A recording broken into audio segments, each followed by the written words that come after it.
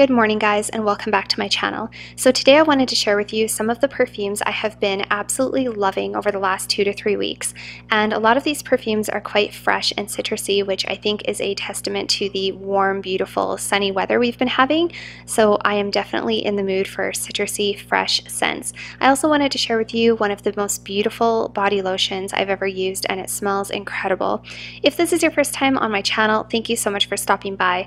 My name is Alithia, and on this channel we do talk mostly about perfume, so if you like that sort of thing, make sure to head on down and hit the subscribe button, and feel free to head on over and follow me on Instagram as well if you like perfume related content, motivation for decluttering and minimalism, a little bit of home decor, scents of the day, outfits of the day, and without further ado, let's get started. Okay guys, so good evening. As you can see, I am sipping on a cup of tea here in one of my beautiful antique style cups that I love to have tea from sometimes in the evening if I'm relaxing. And I just want to apologize in advance if you hear children screaming. It is because there's kids literally playing right outside my window, so they're a little bit noisy, but I do want to get a video out for you guys for the weekend, so we're just going to have to grin and bear it. So if you hear children screaming, that is why. Okay you guys, so before we get into the perfumes, I want to share with you guys something that I don't think I've ever shared on this channel before, maybe a handful of times, and that is a beautifully scented body lotion. So I love this body lotion not only for how hydrating it is, but also the scent of this lotion is to die for. So I thought it was really fitting for today's video. So this is the Laura Mercier Almond Coconut Body Cream, and this is a little bit of a pricier body cream. If you've ever seen it, or if you've purchased it before or seen it on the website, you know that it is a little bit of a splurge. And I bought this when I received a gift card to Sephora, and I thought, you know, I never splurge on body cream or lotions. I usually go for whatever is affordable and hydrating, but I usually don't splurge on like luxury lotions. And since I've gotten this, I have been obsessed, and I'm so glad I got it because I think it's really important to treat yourself and sort of pamper yourself sometimes. If you guys are interested in seeing a shower routine with some of my favorite shower care and body care products, let me know down below and I would be happy to do that for you because I have a few other products that are amazing as well. So this lotion, you guys, smells like almond and coconut. It almost has a little bit of a milky quality to it. It has some vanilla and some heliotrope and musk, so it's very almondy and vanilla-y, and I would say it's a really nicely blended almond coconut lotion because it doesn't smell overly coconutty. So this is the consistency of the lotion, and you guys, I've been using it very sparingly because I want it to last a long time because it was so pricey. Oh my goodness, you guys, this smells so good. This smells like almost like an almond coconut vanilla biscotti. It smells good enough to eat. This is probably the best smelling body lotion I've ever used in my life. The beautiful thing about this lotion is that it works really well layered with other perfumes. So if you use this as a base, not only is it going to help your perfumes last longer, but it's a really nice sort of a vanilla scented base to pair with a lot of your perfumes. And this lotion lasts all day on my skin. It makes my skin so soft, and I can smell it all throughout the night or all day long whenever I choose to put it on.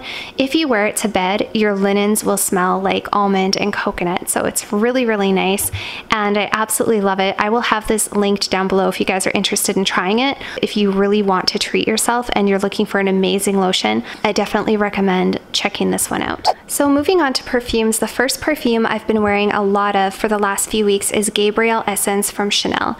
So if you guys follow me on Instagram, you would have seen that I have been bringing this with me everywhere I go. If I leave town for a couple of days on the weekend, I have been bringing this.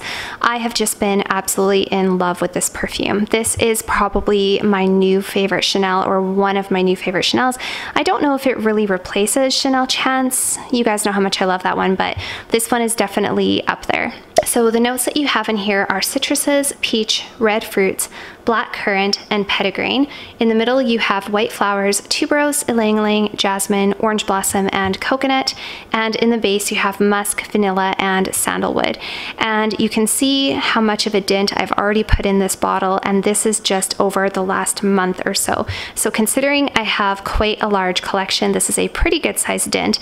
And what this smells like to me, you guys, is just a really beautiful, sort of a mature take on a fruity, citrusy, floral floral fragrance. I think this is a perfect balance of a mature Chanel perfume, but with that young, fruity quality as well. It smells so classy. This isn't a complete beast mode perfume. It does last for quite a while though. The bottle is also beautiful. I love the Chanel bottles. Chanel is probably my favorite perfume house. You guys, this is so pretty. This is like, I think this is going to be honestly my perfume of the summer because I can't stop wearing it. I just think it is so beautiful. It fits every occasion. I've worn this to little get-togethers with close friends. I've worn this for weekend getaways. I've worn this for like day dates. It's just that classy, sophisticated perfume. I also get compliments on this one. My boyfriend really likes it on me. It's just a really beautiful, citrusy, fruity perfume for the summertime, and I definitely recommend checking it out if you're looking for a really classy, fresh fragrance for the summertime. Okay, the next one I want to talk to you guys about is Byredo Gypsy Water. Now, this one is not actually one that I've been wearing a lot of over the last couple of weeks. I just got this one and I've been kind of trying it out, and I am on the fence about this one. So if you guys have this perfume, or if it took a while to grow on you, please let me know down below what your experience was with Gypsy Water. I'm always interested to know because it's such a popular perfume and so many people have it as a holy grail perfume, and I'm just kind of undecided if it's going to work for me or not. So the notes that you have in Byredo Gypsy Water are juniper, lemon, bergamot, and pepper in the opening. In the mid, you have pine needles, incense, and orris root. And in the base, you have sandalwood, vanilla, and amber. So as you guys know, I love the Byredo bottles.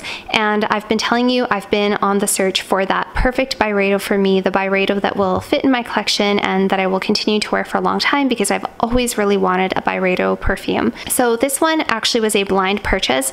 I have smelt it before. I had smelled a sample and I didn't really think I liked it, but I wanted to give it a chance because so many people, like I say, have it on their top 10 for life, and I just thought, you know, there has to be something that I'm missing with this. There has to be something that I'll discover once I start wearing it. So this is a really unique fragrance. If you've ever smelt it, you know, but it has a very piney, sort of a foresty, earthy feel to it.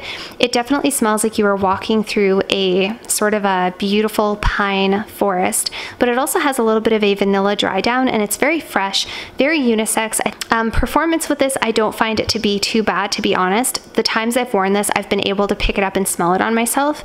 I'm not sure I'm in love with the sillage. I'm not sure I'm in love with like the waft that I get coming through the air.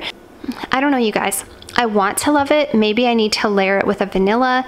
I'm not really sure because I don't get a ton of that vanilla coming out on my skin. It does stay very piney and very earthy and woody on me. So yeah, this one I'm still sort of on the fence about. I don't know if I'm gonna like it because as I pick it up on myself, it sort of annoys me a little bit. It sort of bothers my nose. So I think that's a pretty good indication that it might not be the right perfume for me. So that is Gypsy Water from Byredo. Not 100% on this one, so I have been sort of trying it out, but I can't say it's a love. So yeah, please let me know your thoughts about Gypsy Water down below and any tips or tricks, and should I give it some more time. Or the next perfume that I have been wearing a lot, especially over the last week or two, is the Kayali Citrus 08. So I've talked about this perfume quite a few times, you guys, and this is such an underdog of a perfume. This perfume is not hyped up. I don't really hear people talking about this one, and I don't know why, because it's absolutely beautiful. So this is a citrus perfume, but this is actually more of a rose perfume than anything. You have a lot of pink grapefruit in here. I love pink grapefruit because it's so bright and happy and bubbly. There's also actually rhubarb in here, so there is a little bit of a tartness to it, almost like a sourness. And then there's a lot of moss and oak moss and rose. So you guys, this is a beautiful, classy, sophisticated, luxurious smelling citrus. I absolutely love it. I used to love just coming up to it and smelling it at the atomizer, but I wasn't really wearing it a whole lot. I was kind of waiting for like the right time or situation because I did feel like it smelled very luxurious and I didn't just want to wear it any old day. However, I did wear it for a few days when we had some particularly warm weather, and I wore it with a beautiful yellow sundress. And you guys, this just went so perfectly. I felt like $1,000,000 wearing this perfume, and it actually lasted a really long time. I oversprayed this perfume because I was worried it wasn't going to last, and I realized I really didn't need to because this hangs around in clothing for a really long time. And the dry down, especially on clothing, when you pick it up and you smell it, It has this really sophisticated, unique scent. It smells like a woman who was wearing a expensive, fresh summertime perfume. And it's just so classy, and it makes you feel so clean and so beautiful, and it's just effortless. It's an effortless, kind of an elegant citrus scent. So I wouldn't say blind buy it, because I don't ever recommend that you guys blind buy, but if you have a chance to get the sampler set, or you can smell it in store, I recommend checking this one out. If you really like pink grapefruit, if you like rhubarb, if you like rose, oak moss, you might really like this one. And I just absolutely love it, you guys. So I can't get enough of this one lately. I think we've been having such beautiful hot weather. It's just been like that perfect perfume to wear for hot weather. Okay, and the last perfume that I've been wearing recently that has actually grown on me, and I think I'm actually loving this perfume, I think I'm in love with it, is Sundays from Byredo. So this one was actually a blind buy for me a couple weeks ago, and I got it because the notes looked really beautiful, it got really good reviews, and I was also kind of on the hunt for that perfect Byredo for myself. The main notes that are in here are orange, lemon, cotton candy, and neroli. And there's also a little bit of musk in here as well. And when I first smelt this perfume, I was underwhelmed, to say the least. I wasn't sure what I was expecting, but I just got a lot of orange, not a lot of cotton candy. I kind of felt like it was a orangey, lemony, soapy perfume. Like, I just didn't feel there was much to it. I wasn't really wowed by it. I didn't particularly love it. And I wore it for a couple of days and I wasn't really wowed by it. Actually, halfway throughout the day, I did end up switching over to a different perfume because I just wasn't getting enough from this one. I wasn't getting what I wanted from it. And actually, now that I've worn it over the course of that weekend, and it was a beautiful weekend, we had really nice weather, I was just spending some time with one of my favorite people, and I have some really nice memories attached to this perfume. And now whenever I smell it, it reminds me of those beautiful, warm, sunny days wearing, you know, a nice summery outfit and going for a lovely dinner. It just has really nice weekend vibes for me attached to it now. So now that I have those beautiful memories, I think the perfume is more special to me. The more I smell this one, the more I really like it. It's one that's growing on me. Every time I come back and smell it, I appreciate it a little bit more and a little bit more. And I actually really, really like it, you guys. So I'm just gonna take the lid off here and refresh my nose again. One thing I love about the Byredo bottles is they do have the magnetized cap. And of course, I love the minimalistic look of the bottles as well. This is that perfume that I never even knew existed. I didn't even give much thought to it. I was always thinking about the popular ones like Rose of No Man's Land and Mojave Ghost, Bal d'Afrique, like all of those popular Gypsy water, all of those perfumes that people talk about. I never hear people talk about Sundays, but I actually really like it. It has this like bright, happy, bubbly, effervescent orange, and I really get a lot of neroli too. And the dry down for this is very pretty, very soft, very subtle. Again, it's not a sexy perfume. It's not a perfume I would use to wear for a date. It's just a really nice, like hot summer day, happy perfume. Yeah, and it has just really nice memories. It makes me smile, you guys. Like, this is a perfume that just makes me happy now to smell it. So I can smell it on myself all day, and if I spray heavy, I can smell it even into the next day. So it is, you know, I think it's pretty good quality, and yeah, it's just such a happy, honestly, this makes me happy. This perfume is really happiness for me. So that is Byredo Sundays. Really like that one. I've been wearing it a lot. I already have a dent, so I need to slow down on it because that's an expensive 50 ml bottle right here. So you guys, those are basically the products I wanted to share with you that I've kind of been obsessing over, with the exception of the Gypsy water, which I'm still sort of on the fence about. But just to quickly recap, we have the Kale Citrus, which is a really nice oak mossy, grapefruity, very sophisticated scent for the summer. It smells really ladylike. We have the beautiful Laura Mercier Almond Coconut Body Cream, which lasts all day and makes a great layering scent and feels extremely luxurious. We have the Gabrielle Essence from Chanel, which is a very classy, mature, fruity scent, and I think it's my new favorite Chanel. And we have the Byredo Sundays, which is that beautiful, upbeat, happy, effervescent, orangey neroli, and I really love it. And then the Gypsy water, I'm still kind of not really sure what I'm doing with Gypsy water, so please let me know your thoughts below. Should I give it another chance, or is there another Byredo that you would recommend in its place?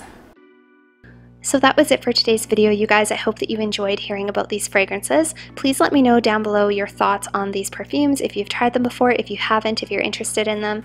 And I will see you guys all very soon in my next video. Bye for now.